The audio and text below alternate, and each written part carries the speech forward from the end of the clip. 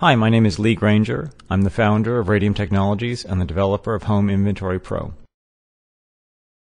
In this video, I'm going to demonstrate a few of Home Inventory Pro's inventory management features. Let's start by taking a look at a location.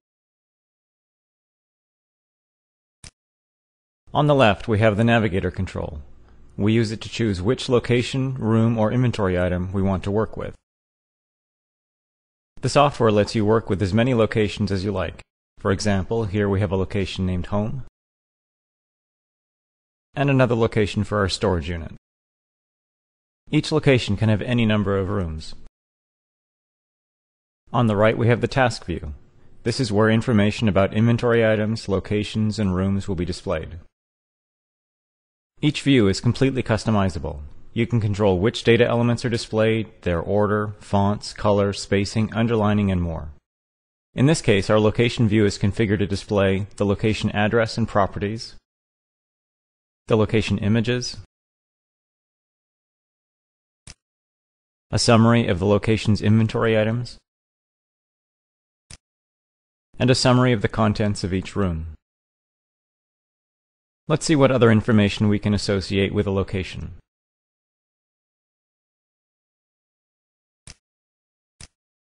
We can store the location name, address, and properties, a description and comments, information about the location's structure, information about the location's utilities, location notes,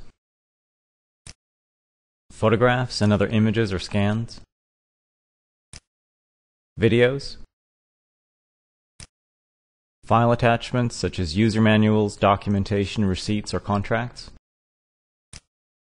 and user-defined columns to record any other kind of data. While this may seem like a lot of attributes for a location, please remember that almost all of them are optional. You only need to use the ones that you find useful.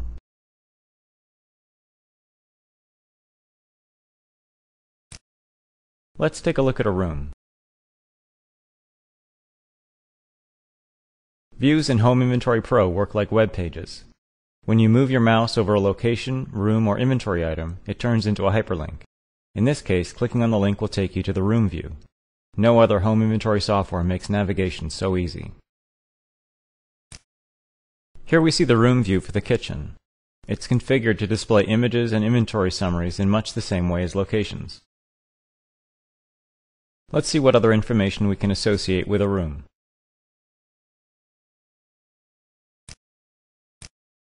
We can store the room name, its location, description, and comments, room notes, photographs and other images or scans, videos, attachments, and user data. Now let's take a look at an inventory item.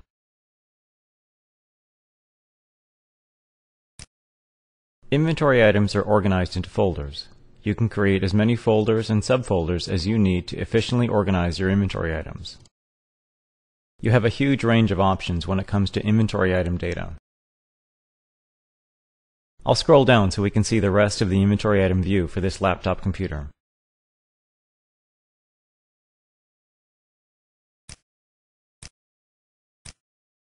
Let's edit the inventory item so we can see the full range of attributes we can record for each item.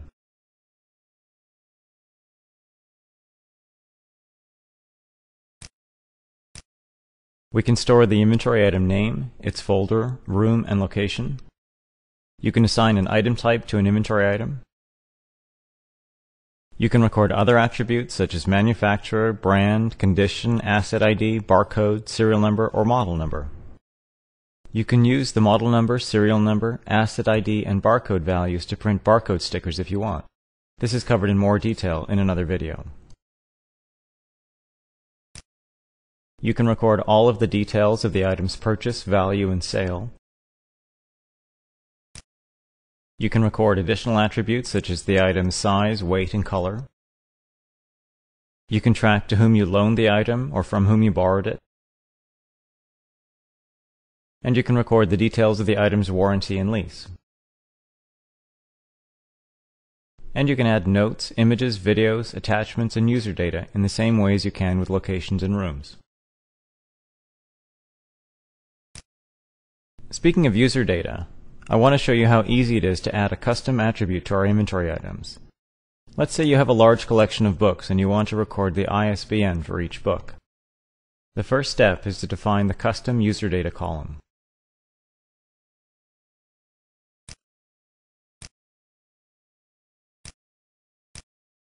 I'll enter ISBN as the name of our custom column.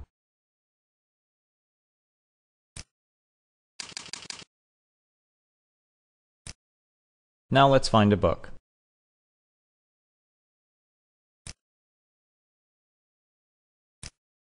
Let's edit this book and enter its ISBN.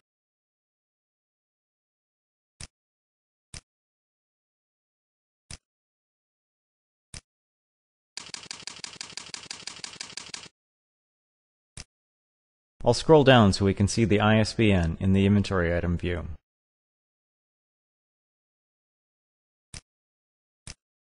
There's our user data.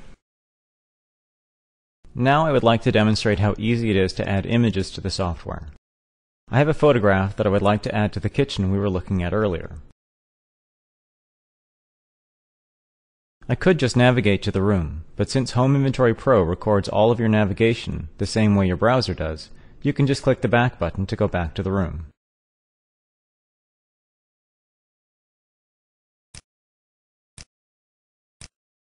There's the room I'm looking for. I have the photograph I want to use open in an image editing program. I'll just switch to that program and copy it.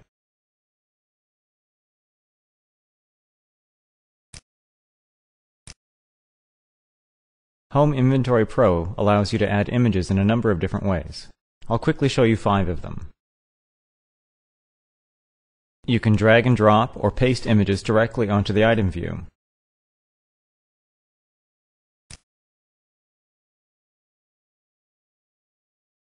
And you can drag or paste the images onto the Edit Room window.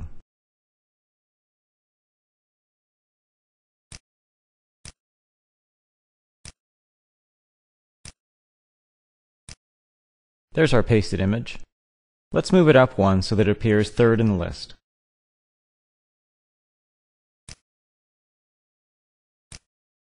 That's 4 ways to add an image. The 5th way is to scan the image using a flatbed scanner or import it from your digital camera. Home Inventory Pro can communicate directly with your scanner or camera to import your images. Let's take a look at our new image in the room view.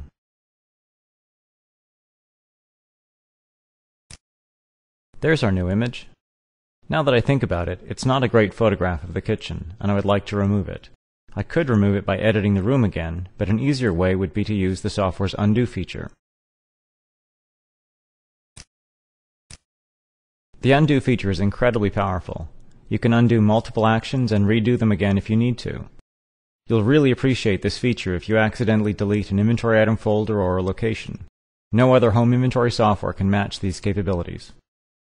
Before I wrap up, I want to show you one more feature, file attachments. This is one of my favorites. I use it a lot for organizing user manuals. So let's add a user manual to an inventory item.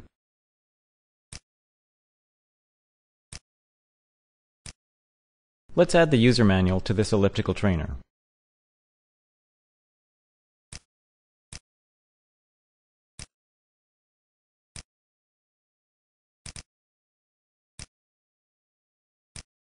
There's our user manual. Now let's add a more descriptive caption.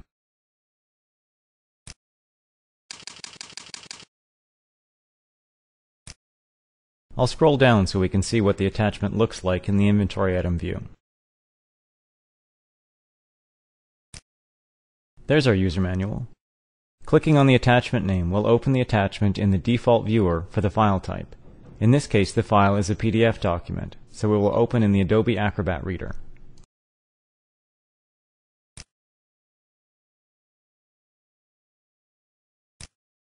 In this brief video, we've only covered a few of Home Inventory Pro's capabilities.